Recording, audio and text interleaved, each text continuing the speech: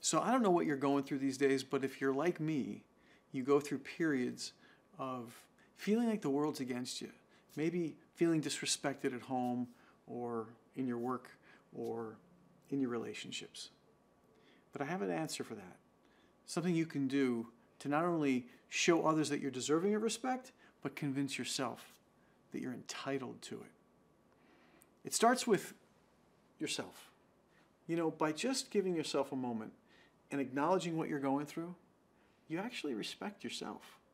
If you're under a lot of pressure, if you haven't gotten a lot of sleep, if you need a break, and you're not giving that stuff to yourself that you desperately need, this is the time to do it. By showing yourself respect, guess what you do? You give respect to others. Give yourself the potential, the opportunity, the ability to show respect to others. It turns out that valuing someone else starts with valuing yourself. How do I know that? As a trial lawyer, I go into court and I teach juries the value of a life that's been lost. But I can't stand in front of the juries that I stand in front of unless I know what I have to say and that I value what I'm about to do.